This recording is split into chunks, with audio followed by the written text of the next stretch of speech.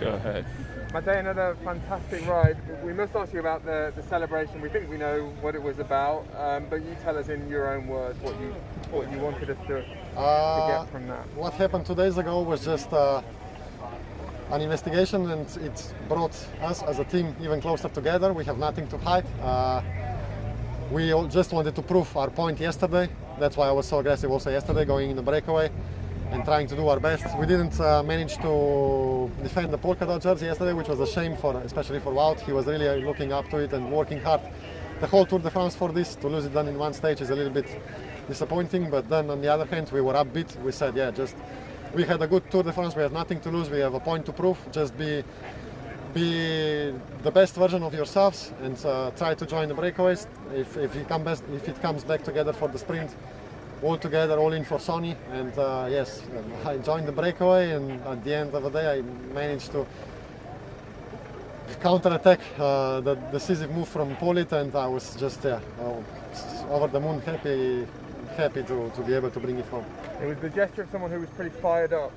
Was it extra motivation? Did you feel that you had extra sort of fire in your legs? I mean, when you are alone in the front in the lead, you always have a lot of motivation, and you just try to motivate yourself for the next 500 meters. You never look how far is it to the finish. You just try to give your best and hope that the others in the back play games and give up chasing. So that's what I did. And yeah, of course, at the end, I just wanted to say, when I thought about it, I first felt a little bit, my privacy was a little bit compromised, no?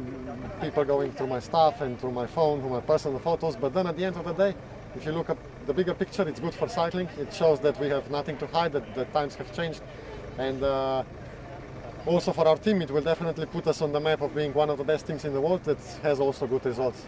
Take us back to the beginning of the from suspecting every winner. I mean, you've had a really good season, the whole team. Well, it's natural that people suspect because what happened in the past, no? I think it's a normal thing because cycling's past is what it is, no?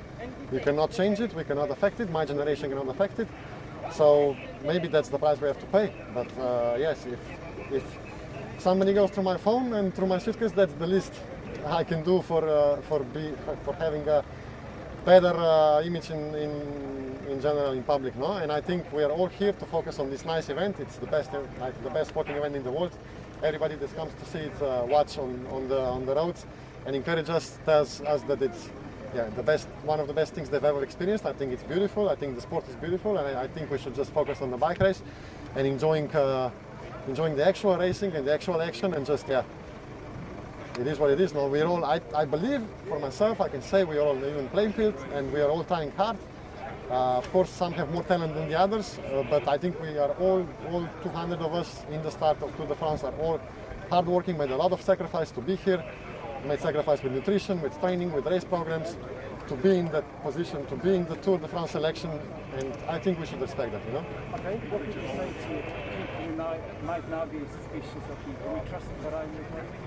I mean, I know what I do myself, and I know that there are some people there will always be people that don't like you and that think that maybe they're jealous or they think that we do something wrong, but I don't see why I would care about that. I just focus on my own race, on my own performance, and being best version of myself, never giving up and trying as hard as I can. Matej, with the zip gesture, who were you asking to be quiet? No one. I was just saying that we are one of the best teams in the world, and that we can sometimes win races, you know. Not for anybody to be quiet. No, just all the haters. Yeah. Thank you. Thanks, Matej.